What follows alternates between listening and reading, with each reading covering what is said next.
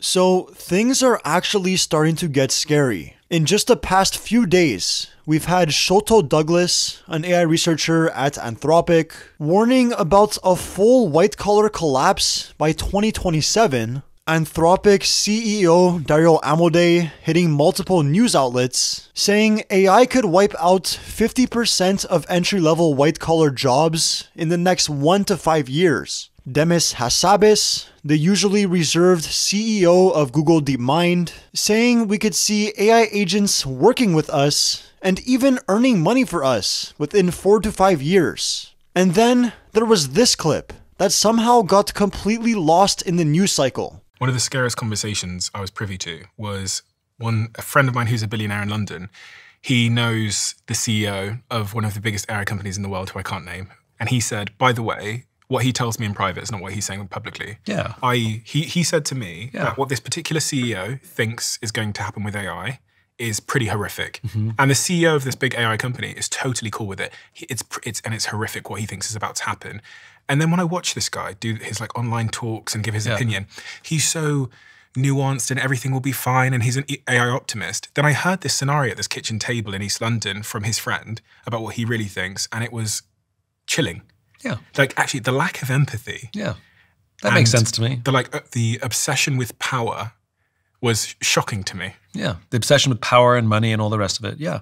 So yeah, that's from the Diary of a CEO podcast. And look, who knows how accurate it is, but it got me thinking, who is he talking about? I mean, there's only really a handful of people this could be. Dario's probably ruled out since he's literally sounding the alarm on live TV. Then there's Sam Altman, Demis Hassabis, Sundar Pichai, Elon Musk. If we speculate a bit here, I'd say Sam Altman definitely fits. He's been warning about AI risk for years, talking about alignment, existential threats, and the need for regulation. But at the same time, he's aggressively pushing the frontier and talks a lot about the benefits this technology will bring. So he definitely has a more nuanced view on it. And I could see why, even if he did secretly believe something pretty horrific was coming, as the CEO of OpenAI, it would be extremely beneficial for him not to say anything. And honestly, that probably applies to everyone on this list. Now, Demis Hassabis is my next best guess, as DeepMind is literally based out of London, and in the clip, he said it was one of his friends in London. Demis has also been saying some pretty wild things lately. I actually made a video this week covering his recent interviews, where he talks about universal high income, AI agents becoming your coworkers, and Google going all in on AGI. So definitely check that one out if you haven't already. But again, his timelines are shortening and he's being a little bit more open. But as the CEO of Google DeepMind,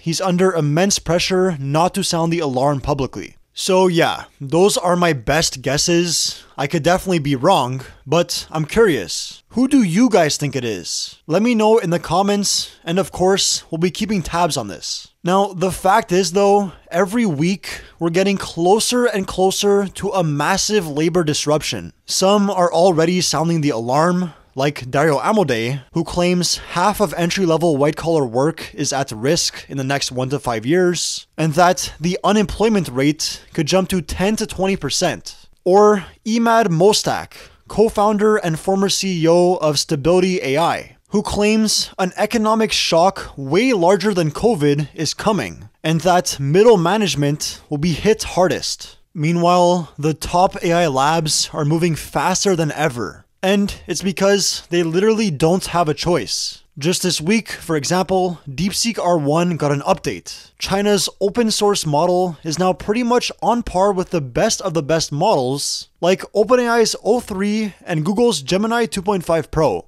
But here's the thing, it's also about 95% cheaper.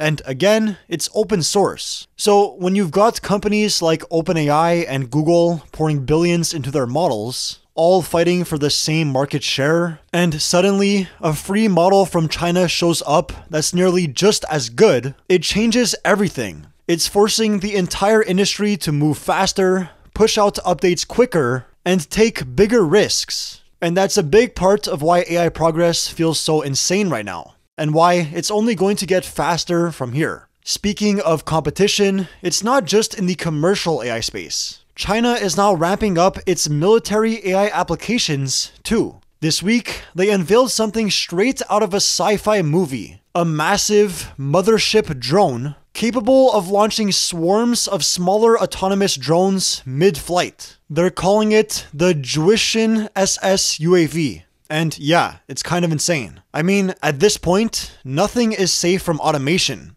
Not even war.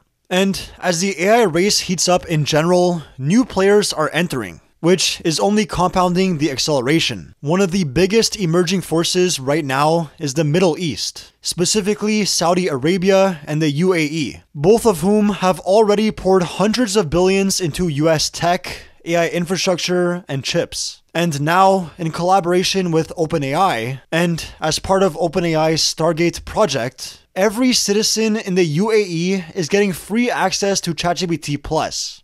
Alright, so with all that said, not everything this week was drone swarms and disappearing jobs. Yes, the risks are real and they're seemingly ramping up, and leaders are clearly rattled, but there are also glimmers of how this technology might actually help people. And while those types of stories were buried beneath all the shocking warnings, here are a few I think are worth highlighting. First up, we've got MedGemma. MedGemma is Google's most capable open source model for multimodal medical text and image comprehension. It's essentially a multimodal diagnostics tool. And there's not much information out yet, but this could be a big step toward making advanced medical tools more accessible, especially in underserved regions. Healthcare is probably where we'll see some of the most impactful benefits of AI. Now, while we're talking about Google, Terrence, widely considered one of the greatest mathematicians alive, just joined the Google team working on AlphaEvolve. AlphaEvolve is the self-improving AI system Google revealed just before their I/O conference. And honestly, it didn't get nearly the attention it deserved. I already made an entire video breaking it down, but to give you the highlights, this AI system managed to improve a 50-year-old math algorithm using techniques no human had ever seen before.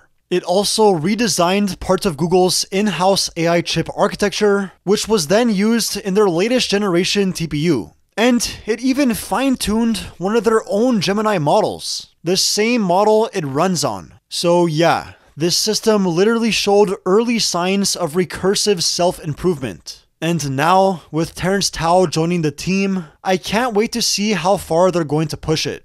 One of the other stories that caught my eye was Boston Dynamics dropping a new demo of their humanoid robot Atlas. No, it's not doing parkour this time. It's actually showing something way more practical: generalization. They're training Atlas to navigate complex environments and interact with real-world objects, with the goal of eventually deploying it in factories, warehouses, and even homes. It's not just about movement anymore. It's about understanding context, recognizing what an object is, where it should go, and how to adjust on the fly. Fully generalizable robots is clearly the end goal with this. To have humanoid robots that you can drop into any environment and that just work. No custom programming, no special setup, just plug and play labor. And the benefits, well, they're kind of endless. From elder care, to hazardous jobs, to mobility assistance, or even just having your own personal butler/assistant. I mean, who isn't gonna want one of these?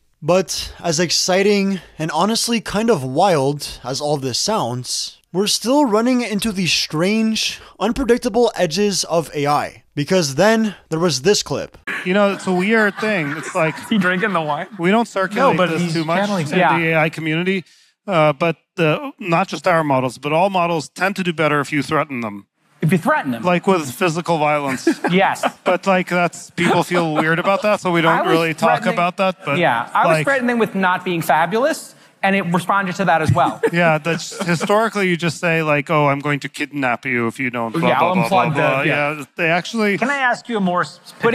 So yeah, that's where we're at. Robots learning to generalize, models that improve when threatened, and CEOs publicly, and maybe not so publicly, warning about the massive disruption ahead. We're living in a moment where incredible progress and deep uncertainty are happening side by side, and it's only accelerating. Anyway, if you want to follow along while I try to make sense of all this, make sure to hit that subscribe button. I don't have all the answers, but I do have a lot of questions. And they're probably pretty similar to the ones you've got. And again, if you've got a theory about who that CEO might be, drop it in the comments.